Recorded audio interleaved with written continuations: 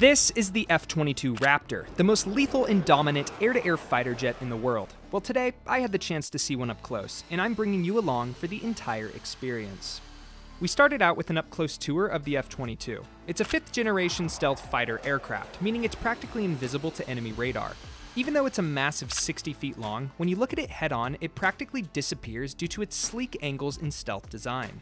For the cockpit, unfortunately, it only has one seat, meaning I wasn't able to go for a ride. But the pilots described what it's like flying an aircraft over twice the speed of sound, capable of pulling 9 times the force of gravity up to an altitude of 60,000 feet.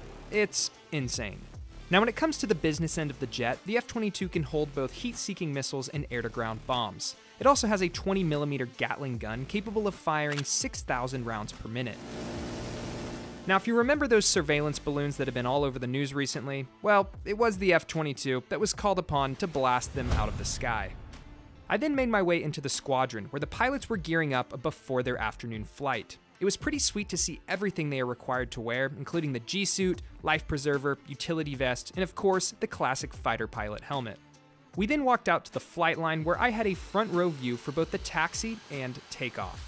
If there's one thing I wish I could convey to you in this video, it's the feeling of what it's like to watch the F-22 Raptor blast off in person while standing just a few feet away.